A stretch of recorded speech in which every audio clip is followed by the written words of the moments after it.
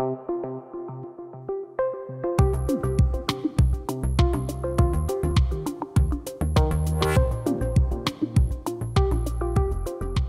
to the NVMe Express session on NVMe for rotational media. My esteemed colleague from WD will be presenting as well, and then also Kim Malone will be presenting later after this session on computational storage and some of the advances we've made there. If you look at what's recently happened with respect to NVMe, I think everyone, at least in this audience, is aware there's been a lot of advances within NVMe, a lot of feature sets that continue to be added on NVMe. So I guess we started this journey a couple years ago, really internally, and talking to customers and others about, could there be a consolidation of the interfaces? Could we look at seeing what the advantages might be of consolidating some of these architectures, not only at the server level, but at the subsystem level, onto one of the, NVMe, because all the new and significant work that was kind of being done in the industry was being developed around NVMe. So if we take that protocol, what happens when we put it on a hard drive and down to rotational media? A, would it work? Because NVMe was designed for SSDs. HDDs have much higher latency than SSDs. They're built for, 1 million IOPS, SSDs, HDDs, hundreds of IOPS. So would there be any issues? And in our early experiments, we didn't see any issues with the protocol itself. And there was really no barriers that came up initially in our early testing. So we thought, great, let's see what we could do here and really why we would do it. So it wasn't about performance. It was about just getting consolidation onto a single interface, which eventually could rule a lot of items. You've got PCIe and the NVMe protocol, and it just made a lot of sense as we move forward. Dave Landsman's going to cover some of the standards efforts that have been going on in OCP collaboratively with NVMe, and he'll take us into some of the details that we're working there. So if you look at, the first goal that we had was, in a server system, what does it look like? It's really cheap, SATA by ones, directly connected to SATA interface. Can we do the same with NVMe? Yes. By one, keep it very cost sensitive, deploy the same architecture that we have in direct server connects today, and have an NVMe drive. And really this kind of drives all the other architectures is, can we do it cost effectively? Can we drive a single port into NVMe? And also, can we utilize some of the same SATA and SAS connectors and SAS backplanes that are used today, so that we don't disrupt the manufacturing process of the HDDs, right? Anytime you do that, it's going to get really tough. If you look at other technology, other architectures where you need more than one drive, a lot of times you will have a SAS controller and a SAS expander that connects either SAS drives or SATA drives in these architectures. And you can do that more cost effectively with NVMe. You don't need a SAS controller or SAS expander. You get rid of this software stack. And with the in-box drivers that exist today for Linux and Windows, you can talk directly to an NVMe drive. So you get rid of, some of those costs that are being currently created today by these architectures. When you move to JBODs, you get a even more cost advantage. You can take advantage. You can get rid of your SAS controller that's up in your server, and then you have your JBOD down below, just your bunch of drives. And you can, minimally, there are 2 SAS expanders in here that support these JBODs, often 3, to scale the SATA or SAS drives that are in the JBODs. And with the devices that we have, we can get a PCIe retimer pretty cost effectively to get out of your box. And then we also have a PCIe switch, which has a lot of lane counts now. And getting the PCIe switch guys who already support, some of them already support by one bifurcation in their switch, you can connect up drives in a single lane. And for HDD, all we really need is Gen 3, right? You don't need a lot of bandwidth. Gen 4 eventually, you know, when you start talking about dual actuator drives and other devices that might handle more bandwidth, but really Gen 3 by 1 is a pretty simple architecture, and that's all that's really required to support. Again, this allows us to leverage a drive that either has, you know, that has a SATA connector on it, by 1 support, basically a SATA type replacement device that can go into these architectures and support the hyperscalers. So the HCI architectures today, you know, we've got multiple protocols we're supporting: SATA, SAS, fiber channel. And those architectures are built up either with fiber channel SANs for multiple, you know, JBODs attached, or, you know, SAS and SATA drives, either for cost for SATA, or if you need high availability, you've got dual port and serial attached SCSI for those architectures as you move forward. NVMe really helps simplify this because we can get rid of all those components that we talked about. We can get rid of the software stack, and these software components are only provided by a few companies. The stacks kind of lock you into through their architecture. So once you pick a vendor, you're kind of locked in. With the NVMe inbox drivers, you're no longer locked in to those software stacks. And then the, you know, namespace support for drives, you can now find both your SSDs and your HDDs in these architectures with the same constructs that we use for NVMe. So all your management tools can be leveraged with respect to that and other pieces.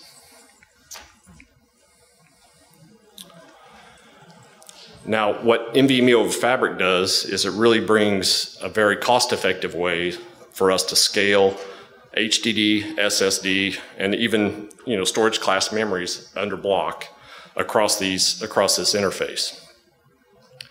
You can have your RNIC and your CPU. You can use a low-cost RNIC coming through a top-of-rack switch down into your HDD JBODs, your SSD FBODs, and storage class memory BODs, and all use the same constructs or implementations that we have for SSDs today. Now, the form factors for HDDs are going to stay the same, so we don't expect you to really see any kind of mix of architectures between SSDs and HDDs. SSDs, you know, 2.5-inch form factors is about as large as they get. HDDs, you know, still 3-inch form factors, so those will stay the same. But what we wanted to ensure is that we could utilize the backplanes that are used in here, which are SAS backplanes today. So you can take a NVMe PCIe drive with a SATA connector, plug it right into that SAS backplane just like we do today, so no changes. Really trying to turn as few knobs as possible to get these architectures launched. Also, with a GPU cluster, you can also access your storage via RDMA constructs that can come into the drives. We already have RDMA constructs that are built in to the SSDs. Those same constructs can be pushed over into the HDDs, and you can use an RDMA construct to get data placed directly in memory on your drive, and utilize that capability here for multiple device connect. So it really breaks nothing with what we have today on SAS SSDs, and just allows us to get to those HDD devices. As far as composability goes, now that everything's on the same network, same protocol, same connection, we can use, you know, there's Kubernetes running at composability layers that allow everything to look the same to these layers that they do at the target level. So the SSDs, HDDs, storage class memories, those capabilities and features you can now compose at will and be launched with your containers and utilized independently of having to scale your servers. So it just gives us that, you know, just that ubiquitous interface and management tools and all the other key features that are already being developed on SSDs, storage class memories, and then for HDDs today. Again, we didn't want to increase the cost of these architectures, so that was one of our main goals. Here. Dave?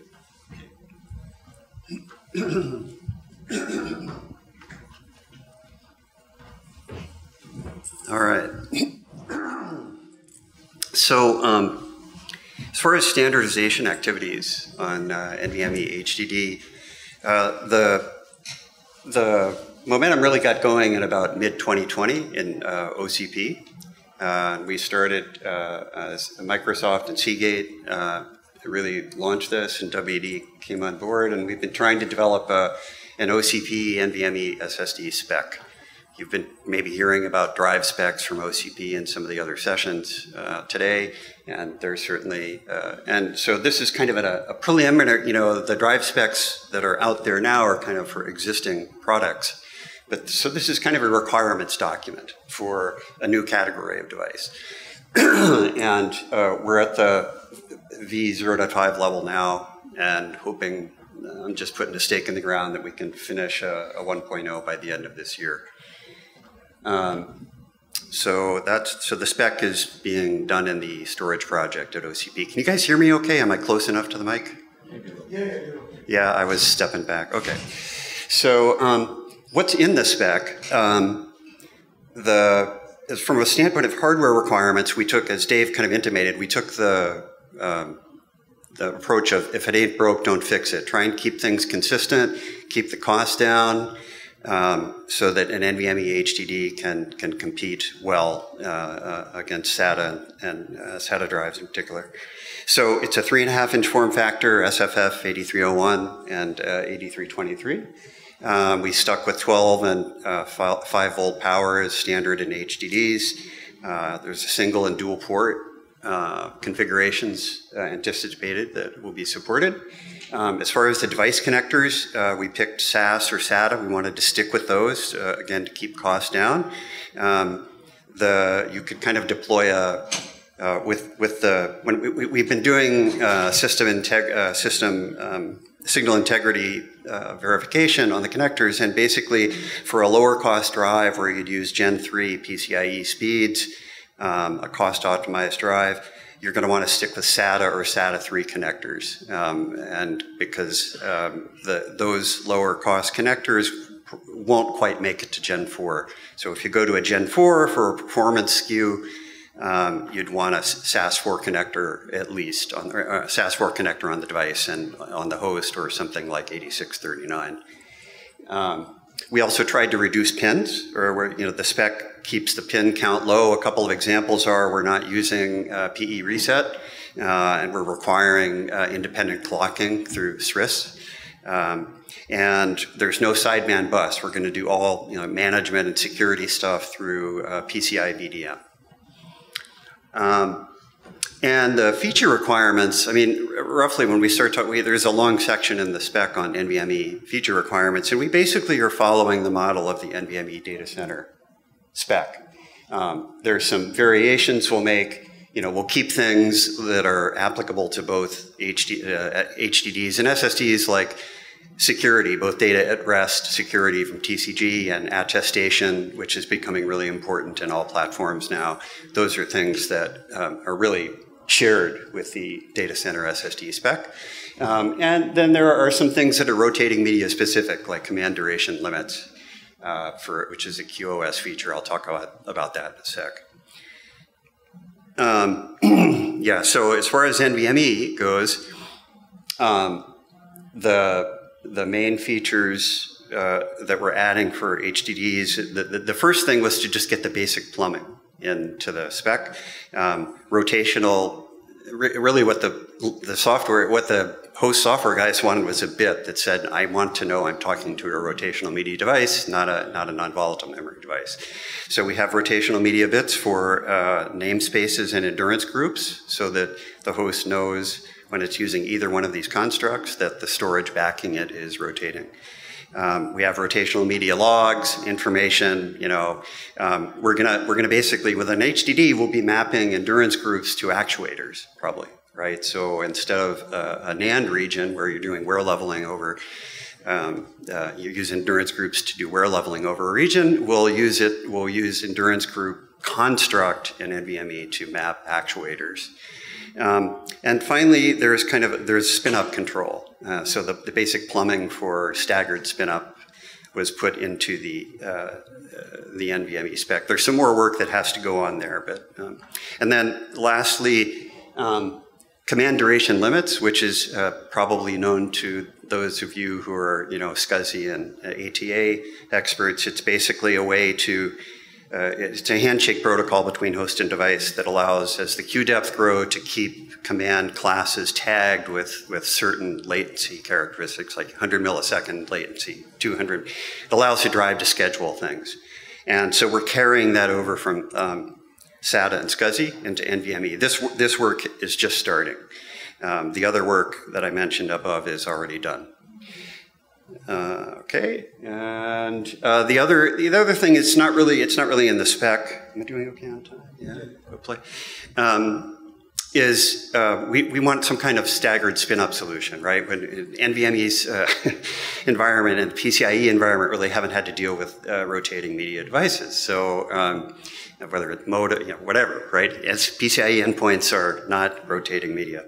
So we want solutions that can work at the PCIe link layer, perhaps, in certain topologies, direct attached, up to, sophisticated JBODs or more expanded topologies where you need an enclosure manager and you need a little more sophisticated protocol. So we've outlined a few solutions. We think there's a native PCIe link layer solution based on some power management stuff that the SIG did last year. And we also think you can implement an NVMe MI solution. It will require a couple of extensions to MI to make this work, but they're not massive. So that's kind of it. Yeah, that's all the slides we've got. That's our quick overview.